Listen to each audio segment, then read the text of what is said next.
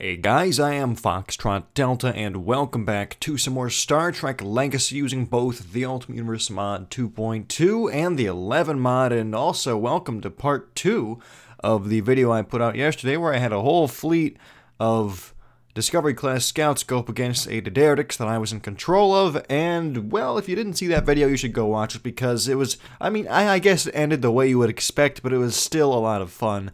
And now we are doing the exact reverse. We have our 32 Discovery-class scouts, not to be confused with the USS Discovery, which I believe is actually a crossfield class, although I haven't actually watched Discovery.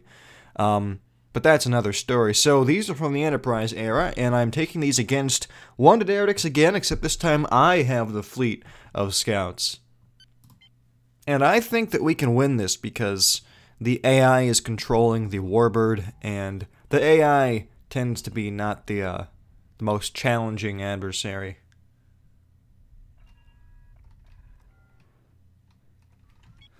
Okay, we are in command of all 4 wings of vessels. Let's go nice and up close and personal.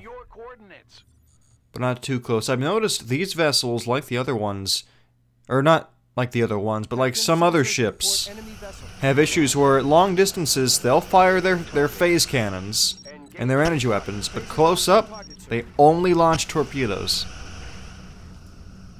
Tends to happen with smaller ships a lot. And we have already taken their shields down by about a 4th or 3rd. And in comes the rain of torpedoes.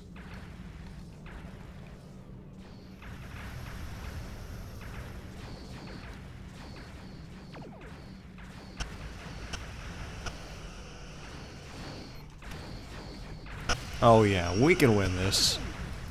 So far, I don't think they've destroyed one Discovery-class scout. There are just too many of us for them to focus on one target, because we're all shooting, and the AI in Star Trek Legacy really attacks the last thing to shoot at. And all of the ships are shooting at the same time. So it's just hopeless. The only issue I think is going to be when this thing explodes, it might take out the entire fleet unless I move them around.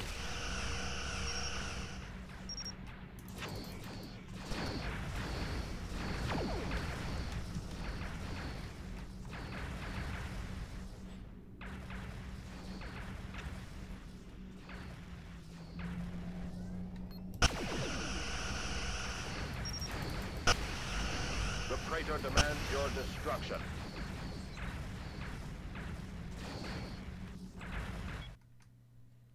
Am I still in control of all? Course laid in. No. Okay, let's have this guy go here. I'm gonna warp out a little bit, and then warp back in. Patton standing by.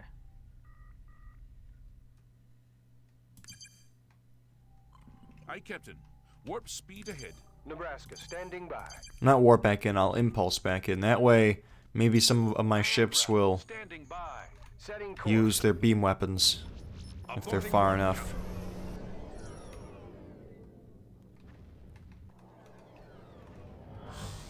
Plus, it'll give us all a... Jeez, what the heck is exploding? It'll give us a chance to reload all of our torpedoes and launch them all at once. Okay, there we go. There's some beam weapons happening.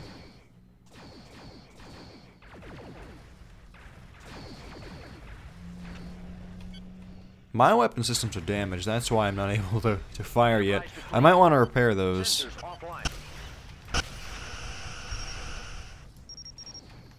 Launching torpedo.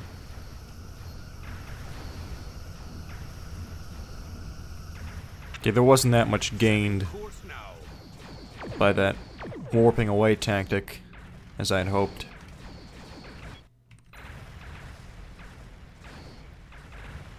But they are at half hull strength. Now maybe if we were fighting a fleet of Warbirds, then we'd be in trouble. But as things stand right now, we're in no danger. the fleet overall is in no danger. We may lose a few more ships, but I don't think we can lose the battle.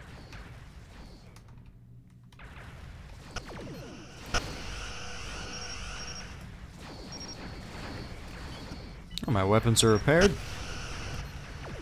Nebraska, standing by. And they said their sensors are out. Let's get them back. Patton, standing by.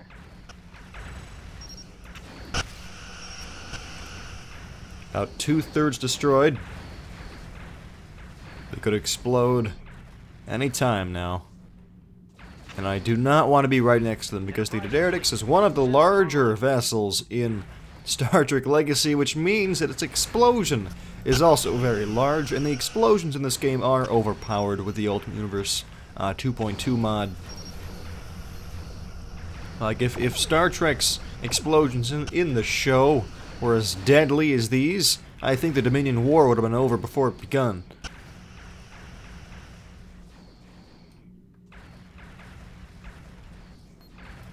Because you're in a tightly knit fleet, and you lose one Miranda class, and then boom, everyone's dead.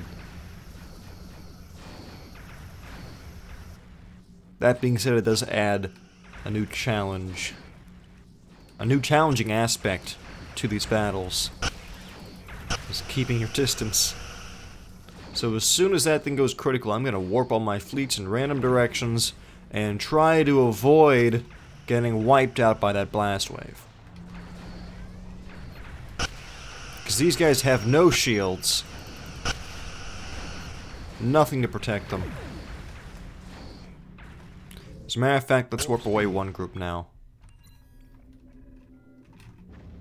Patton, standing by. Nebraska, standing by.